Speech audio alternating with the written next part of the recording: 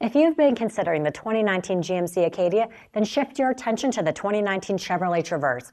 To reliably power the ignition and other systems and to recharge the battery, the Chevrolet Traverse has a standard 170 amp alternator.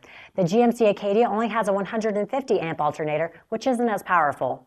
The Chevrolet Traverse RS standard 2-liter turbo 4-cylinder engine produces 62 more horsepower and 170 pound-feet more torque than the GMC Acadia.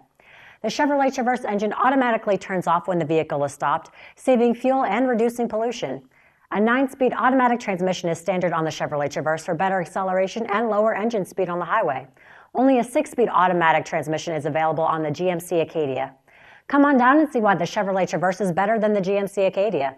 You can try it out with our free 48-hour test drive. If you like it, we'll cover it with our free lifetime mechanical warranty.